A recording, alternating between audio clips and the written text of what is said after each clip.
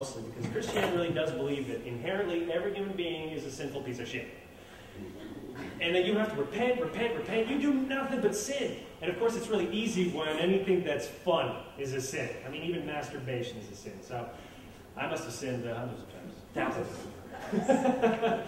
But it's easy to take that perspective and suddenly say, well, you need this religion to make yourself moral. So you knock down people and say, you're nothing and you're a gross human being, corrupt and vile, and say that only through the grace of this 2,000-year-old Jew can you hope to find any everlasting peace and love.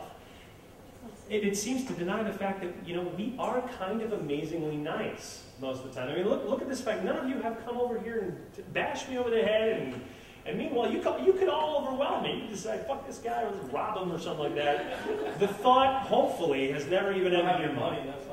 I don't have any money. No, that's true. Good point, sir. I have no money. But maybe I'm saying something offensive to something. So maybe you're like, oh, I hate this guy. I'm going to kill him. But yeah, like, we are amazingly nice. I mean, think about another species that could get along with essentially genetic strangers as much as we do. Put a bunch of ferrets together that aren't genetically related into a small room. Watch what fucking happens. It's not a pretty sight. I mean, even chimpanzees that have a lot of empathy, they can't exist and get along with people that have no genetic relations to them. Oftentimes they'll kill each other. They'll attack one another. They're very territorial, and their circle is very, very small. But our circle is massive.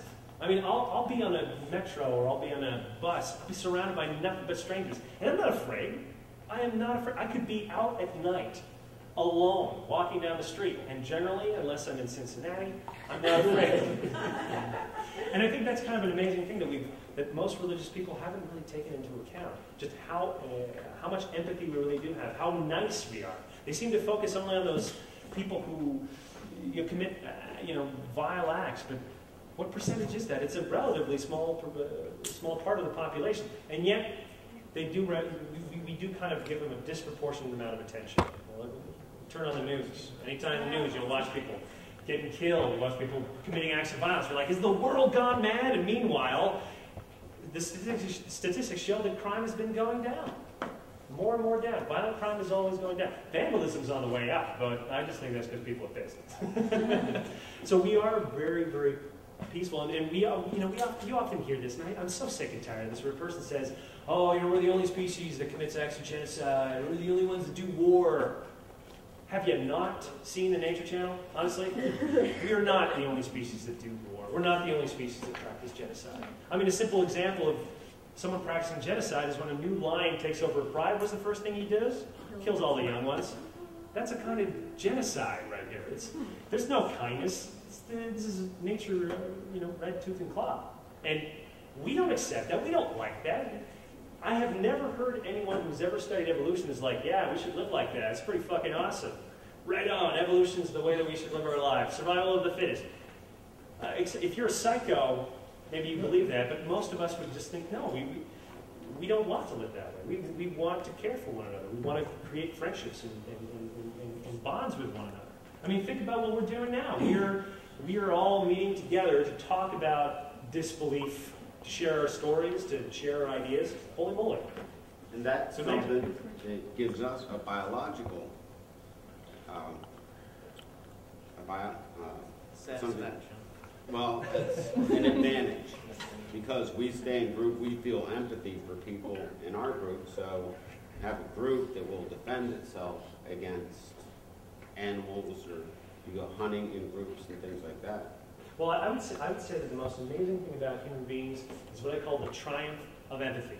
And I think that if you were to examine why are human beings so successful, and you could say it's because we're smart, or it's because we're clever, I actually think it's because of how much empathy we really do have towards one another. How many people felt some kind of sympathy after the earthquakes in Haiti? How many people feel sympathy for others that starve or are in pain? There's no reason for you to. They don't affect you.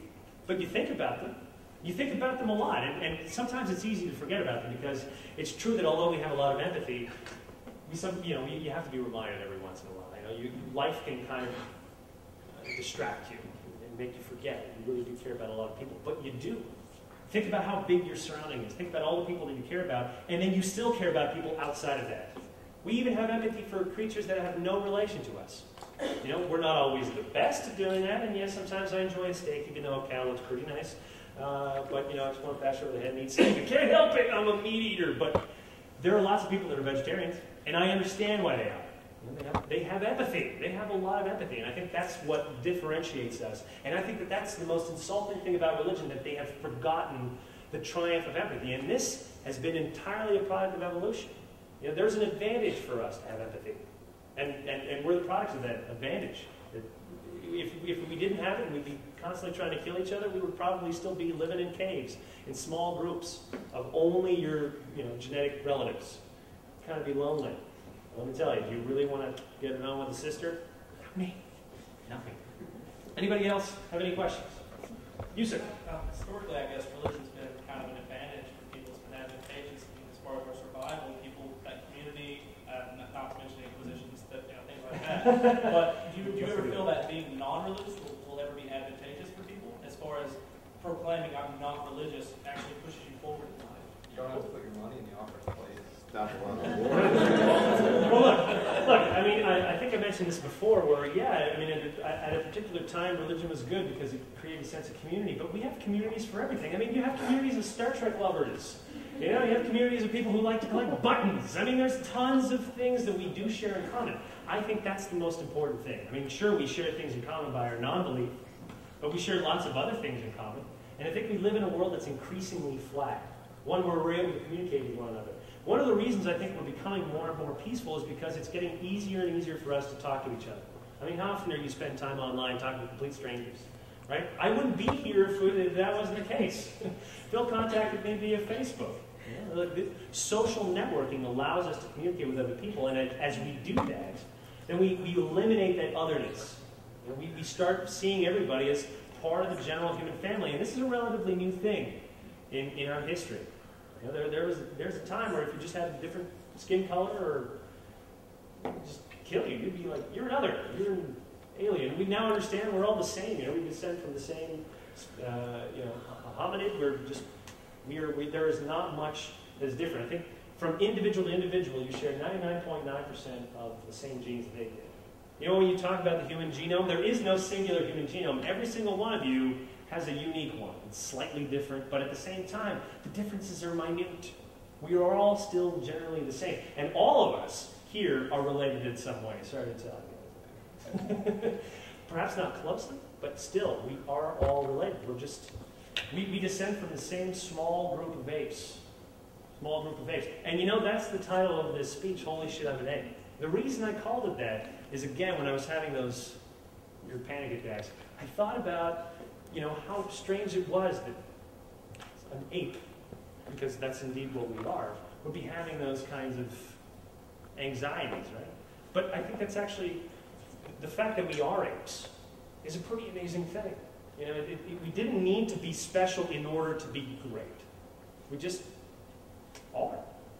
And that's how I feel about it. I still have to wait, like the jury's out on this. We might just really fuck everything up now. But I see things improving. And I just don't see how religion necessarily fits into that.